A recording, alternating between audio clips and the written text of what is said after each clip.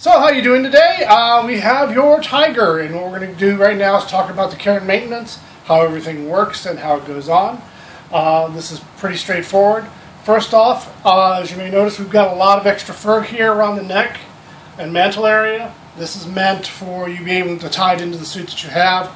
I don't know what you've got or the design of your suit, but you can cut all of this down accordingly if you need to, or tuck it inside the suit. I don't know what you exactly have planned, but I just left it long so you guys have a lot to work with here.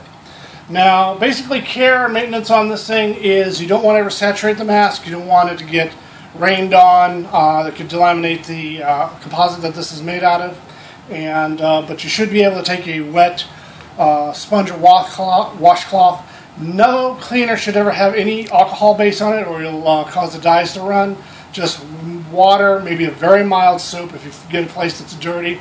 In most cases, because this is a monoacrylic, dirt really doesn't stick to it, so you should be able to just brush it out. The brush will be coming with him in the box.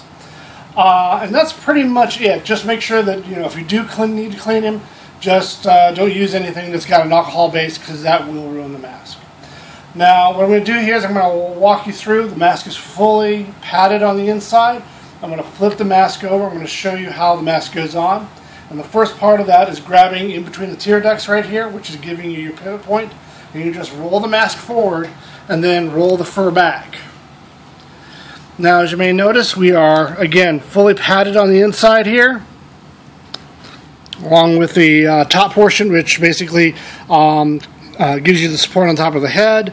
You've got a fully padded jaw system here, and the unit is fully adjustable because this is basically a hard hat band, so you can adjust it for whoever's going to be wearing it. And the mask simply goes on from back to front. So just like you're putting on a welder's helmet, you simply do this. Well, first take the glasses off. Then you roll all the fur down.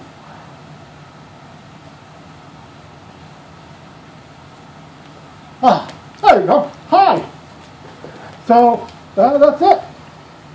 The jaw moves with your jaw. You can adjust, which I'll show here in a moment, the armature that controls it. And that's it. So, there you go. One very, very pretty tiger. So I'm going to take the mask off now. It just comes off in reverse. And if you need to adjust the jaw to fit the person, the actor that's wearing it, you're just going to be bending this armature here. This is some cold rolled steel here. Take a pair of pliers and just tweak it a little bit, give you an up or down a little bit to make the adjustment.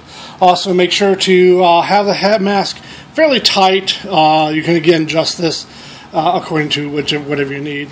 But adjust this, then adjust this, and you should be good to go. Again, from back to front. Hi there.